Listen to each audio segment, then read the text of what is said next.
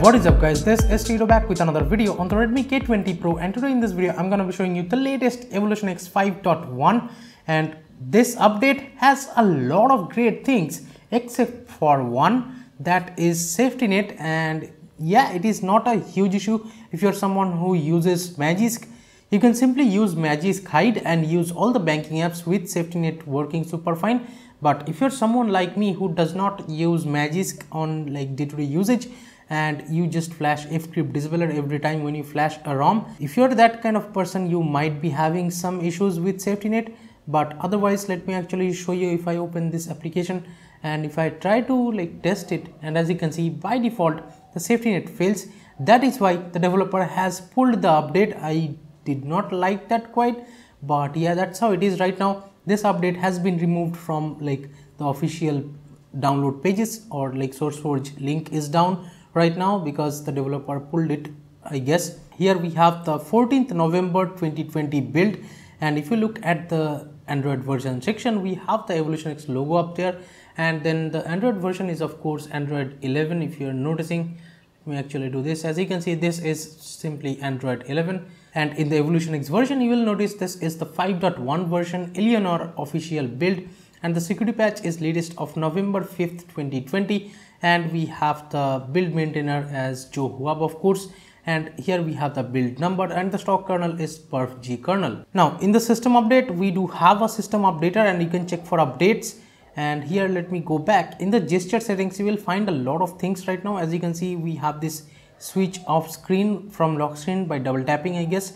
And here in the gesture settings, we have the gesture navigation, then 2-button navigation and 3-button navigation, both are there. And in the settings, you can adjust the length of this gesture pill bar over here. If you are noticing on the bottom, I did increase this like length of it, but you cannot actually change the thickness of this, so that's how it is.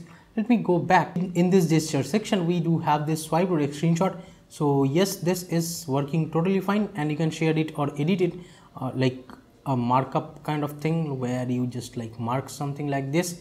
So yeah, you can share it from right here, but there is no option to take long screenshot as of right now. But the most interesting thing right now about this EvolutionX is the evolver, and here it has been added, and as you can see, it has a lot of good things.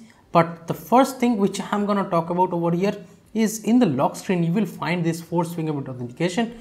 That means you can unlock your device just by tapping the fingerprint scanner even after a reboot. That feature was missing from a long time on EvolutionX, and it is right now back, and I'm really happy to see it, and it is actually working super fine if your storage is decrypted. And by the way, if you don't know what I'm talking about, decryption and stuff, if you want to flash this ROM decrypted, just follow this video guide. You will have decryption if you flash with this method. Let me show you from the beginning. In the about EvolutionX section, we have the website, Telegram group, Twitter page, and you can donate to the developers from directly here, I guess. And here in the status bar, we have the clock and date customization, and here we have clock style, AM PM style, date style, and date format, etc. changing option. We have the status bar, battery indicator, and over here we have the portrait icon, then circle, dotted circle. There is no big circle over here as of right now.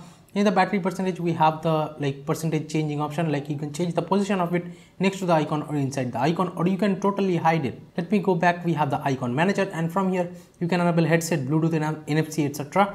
My device does not have NFC hardware because this is the Indian Redmi K20 Pro. If your device has it, it should be like showing up over there on the status bar. Let me go back. We have the show 4G instead of LTE. Then VoLTE icon is there. I don't quite like the HD icon, but yes, definitely they will add like more VoLTE or like VoWiFi icons in future maybe. We also have the roaming indicator over here. Let me go back to the notifications. Here we have the heads up, and you can disable heads up if you want to, and as you can see, we have this make heads up less annoying and stuff. Then kill app button notification light option is there. This is like per app kind of notification light. We also have this battery charging light. You can have it on do not disturb, then like battery light when fully charged and stuff. Let me go back. We have the in-call vibration stuff like vibrate on connecting call, then call waiting and disconnect as well. And in the quick settings panel, we have the quick pull down, and here we have the pull down from left or right choosing option, then smart pull down, then vibrate on toggle touch is there, then disable quick settings when the device is locked and stuff is there. Brightness slider, you can change the position of it like show always or show only when expanded and stuff. Then we have the auto brightness icon, then like the column and row number customization is of course there. And in the power menu, we have the hide on lock screen option. You can hide the power menu on lock screen for some reason. And in the gestures, we have the AOSP gestures. And here we of course have the same kind of gestures which you will find in the system panel. But here we do have the screen of power button toggle torch that is working totally fine. Then we have the brightness control. This is the sliding on the like status bar. As you can see, if I slide on the status bar, the brightness just increases or decreases, and this is a really handy feature, at least for me. I do use it on a daily basis and I do really love this feature. And here we have the double tap to sleep on the status bar as well, and it is working flawlessly, and double tap to wake is there. Let me go back, and here in the like lock screen again we have the force fingerprint scanner, so that is really good that you can just like tap the fingerprint scanner after a reboot. You don't have to enter pin every time you reboot. And here we have screen of fingerprint as well. So if you're someone who likes to use screen of fingerprint scanner when like the device is totally locked and it does not show the always on display, you can tap the fingerprint scanner area. It will wake the device and unlock it for you. And as you can see, we have the fingerprint animation, and as you can see, you can change it to these many animations, and there are a plethora of fingerprint scanner animation. Even this Aurora K30 Pro right now, I'm liking this Supernova. Then also we have this Pulsar Fusion Molecular and stuff. So yeah, huge amount of fingerprint scanner animation is there. Then we have lock screen charging info, lock screen shortcut, charging animation, etc. Then media cover art, music visualizer, etc. is there. But there is no like light color changing option as of right now of the fingerprint scanner, but they might add it in the future updates. Right now the like light color on the fingerprint scanner is white. In the navigation, we have the system navigation gestures again, and here we have the layout and invert layout option is there. Pixel animation is there, then click to like have partial screenshot is there. If you want to do that, you can. Inside animation, we have the screen of animation. You can choose it to CRT or scale. Let me go back. We have the MISC settings where you do find the charging animation, wake up on charge disabling option, and then you have the USB configuration. This is a really handy thing that you can set it to file transfer. So whenever you connect your USB cable to the PC, it will open the files on the PC. And by the way, talking about the power menu, this is how the power menu looks like, and you can go to advanced just like this, and this will actually directly reboot the device to wherever you want. Like if you want to reboot the device normally, you can just tap restart. Then if you want to go to the fast boot mode, then you can just tap on bootloader. Then if you want to boot onto your Orange Box recovery or any other recovery, you can just tap over here, and then we have the system UI rebooting option. So that is great that advanced reboot is enabled by default here. Talking about the stock launcher, this is still a Pixel launcher working flawlessly. To the left, we have this Google's Discover page. Swiping down gets you to the notification panel. Swiping up gets you to the app drawer. You can disable the suggestions over here, so that is good. And the stock camera here is the like Google Camera Go edition, and this actually works, but this is a pretty basic camera in my opinion. But yeah, it definitely works fine. Even with the front camera and stuff, as you can see, it is working totally fine with this like Google Camera Go. And I have also installed this Google Camera 7. This is also working. This is the Unix version of the Google Camera. Even with night sight and stuff, this is working flawlessly, no issues with all the lenses, so that is good. If you want to have this Google Camera, just click on the card over there. And talking about the quick settings panel, this is how it looks like. And as you can see, we do have the dark theme. This screen recorder is there. This is the like default screen recorder, with which you can also record the device and microphone audio at the same time. So that is a very cool feature, and you can just record the device audio or the microphone audio individually with the screen recording. So that is great. But I have also added a couple of more toggles, and you can add even more over here. As you can see, there is compass, screenshot, etc. Heads up disabling option and stuff, or enabling option, you can enable those. And then sync, sound search, etc. option is there. Let me actually show you here. We do have this like screen recorder. This is the oxygenous kind of screen recorder. This is still present. And in terms of the audio option, there is internal and microphone. So that is like how it is, but it does not show that like both audio at the same time. If you want to do that, you have to use the stock screen recorder. Two screen recorders are there, so the like default one is this one. Then we also have that oxygenous kind of screen recorder, and FPS counter is of course working flawlessly, 60 FPS pretty much. So yeah, you can see it while you are playing games and stuff, working flawlessly. Now OK Google bug is there, like even after you set up your Google Assistant, it won't work with your voice. So yeah, that's how it is. But you can of course bring Google Assistant just by sliding from the corners, just like this. You can just do this, and yeah, this should work fine with your Google Assistant. But yes, OK Google detection is kind of bugged right now. I don't have an issue with it, but that's how it is. The good thing here is that the DRM info still shows as level 1 if you are on the latest firmware, I guess, the Indian firmware. So yeah, that's how it is, level 1 security for DRM info. But yes, that safety net bug is there. That is why I cannot set up my like banking apps. Yes, I know I can just flash Magisk and use Magisk Kite, but I don't do that. So usually I don't do that. So that's why I'll just like wait for the next update until it comes. And if you want to have a glimpse of the performance over here, let me actually show you by opening Chrome, Facebook, Twitter, Play Store, YouTube, Instagram. Now let's open this Google Home. Let's open a couple more apps like the DRM info, then Amazon. Now let's open all these apps from memory again.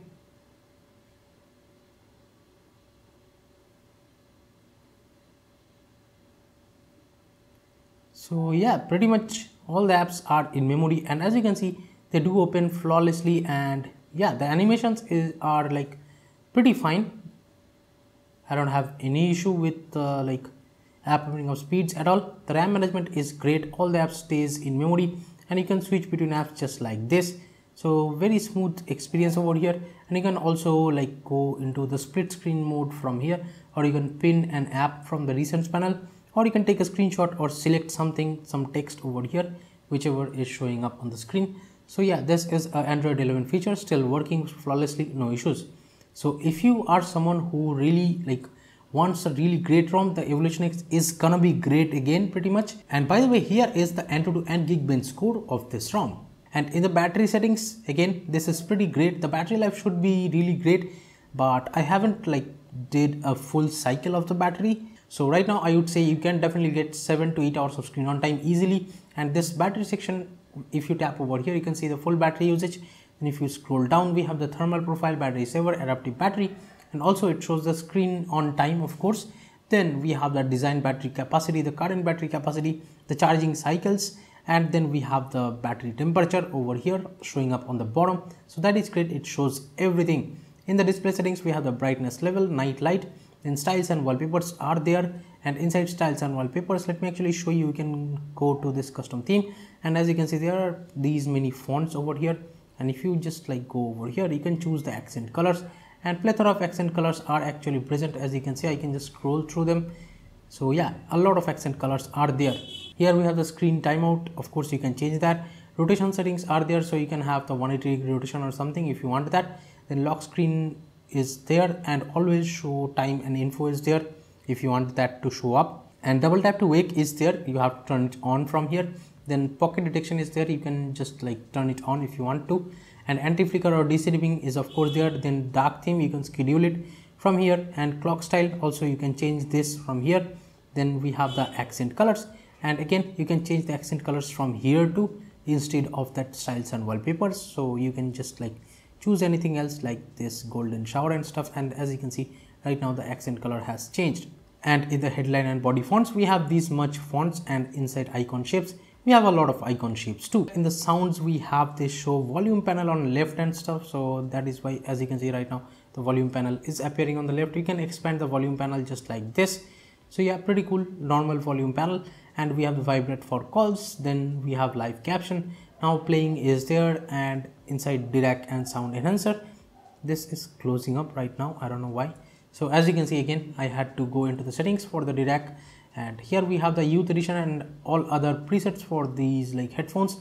And I would say with the youth edition, the sound quality via the headphone jack and Bluetooth as well is great. And here we also get this hi-fi audio enabling option. And screenshot sound, touch sound, etc. or the dial pad sound, you can disable them, of course. Inside security, we do not find any face unlock or app lock as of right now, but they will be like added in the future updates maybe. But as of right now, no app lock or no face unlock. So right now, let me just show you the fingerprint scanner speed over here. From the always on display, it has unlocked super fine with my right hand thumb.